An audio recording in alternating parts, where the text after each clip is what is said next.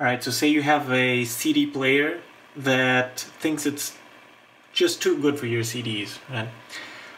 In a previous video, in case you haven't seen it, I've mentioned that old CD players, in particular these Audio 10 CD Mercedes radios made by Pioneer, they will only read 650 megabyte discs, which this one is.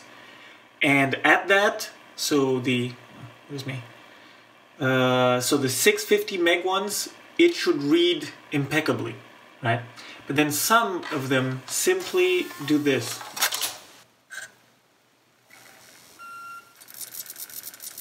Right, so it just cannot lock onto the groove, onto the track.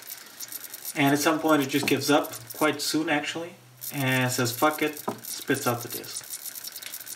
Obviously now that I'm recording it doesn't take 2 seconds, it takes 50, but you can see it's not working though. So let's see if it gives up in 5 seconds. If not, I'm gonna eject it, because anyway it's not reading. We're not listening to music, we're not having a good time, right? So that's definitely. But the good times are gonna roll in, so stay tuned. Alright, so it's not doing anything, so let's spit out the disc. I'll show you guys, at least in this particular case, what you have to do, and more broadly, right, this should apply to pretty much all the, well, pretty much all, I'd even venture to say all of them. Right, so let's get a good angle. Let's actually zoom in a bit, because I'll show you guys some fine details. Let's get some extra light in here. So this is quite an involving shot, but should come out quite fine. Actually, so I'll just pop the CD module out of the radio, because yeah, why not? So here is obviously the laser, right? First thing to do is wrap a flathead screwdriver in a microfiber cloth, put some rubbing alcohol or window cleaner or whatever you want, or nothing, and just rub the lens really well. Rub it thoroughly. As you can see, this one doesn't look dirty at all, right? So usually they catch this film on top of them, which is not the case here. Alright, so let me see how I can move the light around. So I'll guide your attention. Can we zoom in a little bit? So this laser has a trimmer potentiometer right here. This one. Right, and I might even zoom further in software. Yeah, let's cap it there. And so this potentiometer, you can see, has, so first of all it goes between here and here.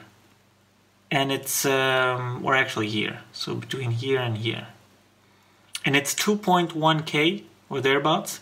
And usually by default, what Alpine does is set it right here. Let me come in a different way. So they set it to somewhere here. There's even a little N on the potentiometer, and so they set it right over there. You can see, like, this is the default value. Let me get even more light in there. Right, so you can see the little tiny pip. Little tiny pip is over here, kind of. Okay, good. So what you want to do is access it through this porthole, right? And rotate it counterclockwise a tiny amount. So you don't want to burn your laser diode, because that would ruin everyone's day. So I'd say this is enough, right? So we're talking 15 degrees tops. Alright, so let's put it back together now. It is obviously advisable not to have the radio powered on while you do this, but I am a trained novice, so should be fine. Alright, let's get the CD back, and I would venture that it should work perfectly now. So let's...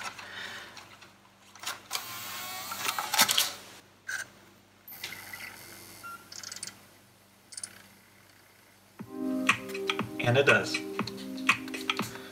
Right, so it immediately finds the tracks. Whereas before, it really wouldn't. And the last track.